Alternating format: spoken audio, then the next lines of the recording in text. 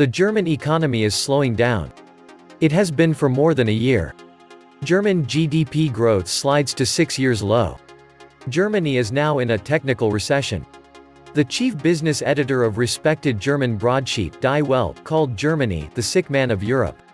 Bank of America Merrill Lynch is now tracking the recession in Germany. Their German GDP tracker has deteriorated to -0.1% quarter-on-quarter, mean that Germany is heading towards the 2 consecutive quarters of negative growth defined as a technical recession. Bank of America Merrill Lynch points to extremely weak factory orders as well as the yellow vests disruptions in France for the continued downturn. Britain, on the other hand, is the fastest growing European country in the G7. There are multiple reasons for this, one of which is, of course, the global economy as a whole is not doing well. The rapid slowing down of manufacturing in Europe's largest industrial hub has seriously weighed on employment, now declining for the first time in 6 years. October saw employment across the German private sector fall, even if only slightly, for the first time in 6 years. Germany has decided to cut 400,000 auto jobs in next decade as car production crashes, like Audi, Mercedes-Benz, BMW, Volkswagen, and Porsche transition to electric car sales. The automotive industry in the country supports 800,000 jobs and indirectly supports 3 million more. Germany, and Europe in general, might be looking at a severe economic crisis. Some argue it's going to be up there with 1929, or 1921. Demographics are a problem for Germany, as for many other European countries. They have tried to solve these problems with immigration, but among unskilled migrants, of whom there are many, long-term unemployment is high. Demographics are hitting all the major Western countries hard. This isn't a problem that's 50 or 80 years away. Those times are the endgame. This problem is reverberating and hitting countries hard right now. Many European countries, hoping to solve demographic problems via immigration and also driven by humanitarian concerns, have ended up spending a lot of money on immigration. Germany sees migration-related spending of €78 billion through 2022, says a report. German banks are also having big problems. Deutsche Bank job cuts are the tip of the iceberg for the finance industry. And the German economy is getting into difficulties as the German industrial recession drags economy deeper into slump. In part, since Germany relies very heavily on exports, including exports to China, it's getting hit by Trump's trade war. China itself is struggling with demographic issues and with the fact that people are getting wealthier and aren't so willing to work for low wages anymore. But the real potential killer problem that some foresee has to do with debt. Greece, in particular, is able to repay its debts to German banks only because it has received 3 bailout loans. When you're paying loans off other loans, that's not good. If Greece should default, German banks will be in trouble. Some argue that the euro cannot work across such a wide area. Indeed, it probably can't work without closer European integration. That integration is proving elusive. The euro is priced ideally for Germany, and not ideally at all for Southern Europe. It doesn't look to me like the EU can survive in its current form. I think it will crumble into a series of looser agreements when even Germany has problems, that may be when things really start to go wrong. The dollar funding crisis is real and accelerating, as is the implosion of the German economy. And it's not just Germany anymore. The French PMI print was dreadful, and the whole of the composite PMI for the Eurozone staggers on contraction. What everyone needs to worry about now is the reversal against the massive move into European sovereign debt. These bond yields have defied gravity all year and cannot be sustained against a declining euro. Germany is in trouble and with it the entire European project. The souring outlook in Germany is a clear indication the Eurozone might not see a recovery this year. Welcome to the Atlantis Report. Germany is taxing the living hell out of its people. The ones with money are leaving.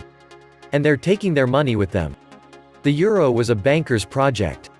A single currency for the North American Union, another banker's project, has been included from the start. Yes, the German and French industry benefited because their economies were the strongest, but that was not the main point of the project.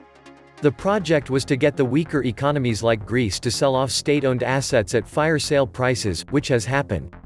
There are lots of problems with rot in Germany, but what else would you expect from a country that still has an occupation government of the World War II victors? the real government, the Weimar Republic, has been refused its rightful place. Almost all European countries were politically under socialist control when the euro started. Those socialist governments in pigs and France profited from the low interest rates that came with the adsorption of the Deutschmark. Such low interest rates allowed the socialist governments to increase debts and to fight their biggest enemy, the small and mid-sized entrepreneurs. Through ever-increasing regulation by themselves and the EU, they destroyed entrepreneurs and their own national economy. Politicians seek power, not welfare for the people. Finally, about 50% of the employees were directly or indirectly employed by the government of Greece. In France, the figure is 35%. Greece produced in 2015 only 35 national patents. A French car cannot measure up to a German car, for example. That is not necessary, because, before the euro, people may decide to spend 10,000 German marks less and drive a not-so-perfect car. But if Italy and France have to produce at the same costs, due to the euro, they need the same price, which is hard to get if the product is weaker. The Germans lost until the financial crisis because the pigs in France adsorbed all the savings, no investments happened in Germany. Germans are the poorest people in terms of accumulated savings, real estate ownership, etc. So now the EU tries to regulate the German industry into death, so they become all equal.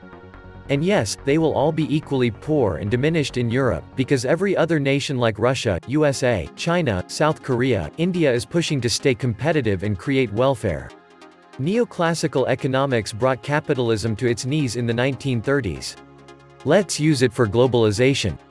This is going to be a suicide mission. Those 1920s problems have now played out globally.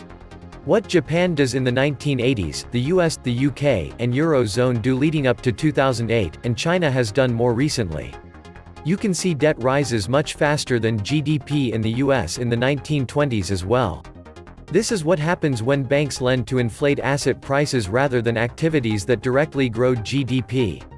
The People's Bank of China knows how to spot a Minsky moment coming, unlike the Fed, ECB, Bank of England, and the Bank of Japan. The Chinese know financial crises come from the private debt to GDP ratio and inflated asset prices. This is how the black swan flies under Western policymakers' radar. Our policymakers are looking at public debt and consumer price inflation, but the problems are developing in private debt and asset price inflation.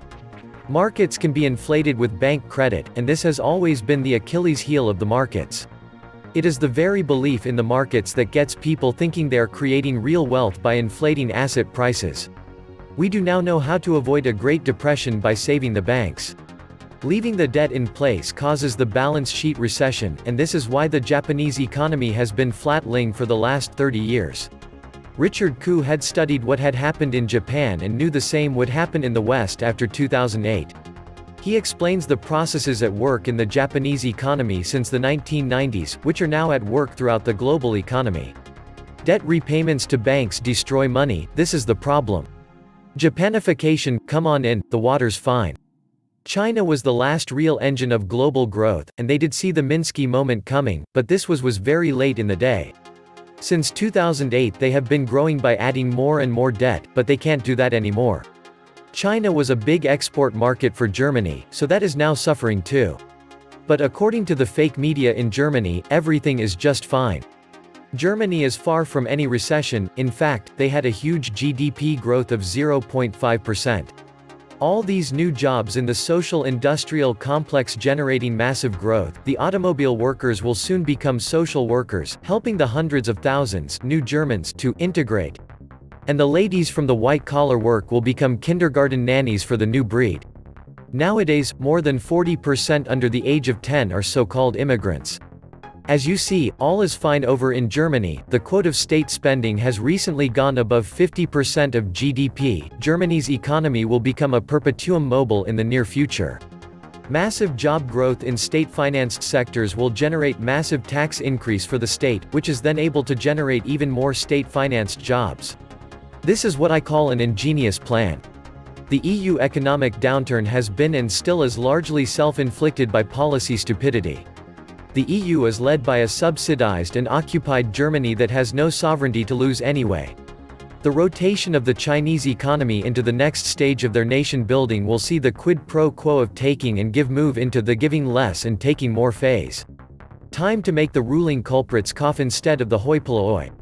The people should take direct control of the government instead of allowing usurpers. Only when the avoidance of tax is eradicated will the people have any hope of avoiding totalitarian control by the pure and murderous greed of the money power and their gangsters. Even then, they will be opposed and subverted by the hordes of usurper gangsters. The furtherance of mind control and rule by fear are totalitarian tactics that are in everyone's face, but due to being indoctrinated already, the majority are oblivious. The bottom line is that the sheep get sheared. This was the Atlantis Report. Please like, share, and subscribe. Thank you.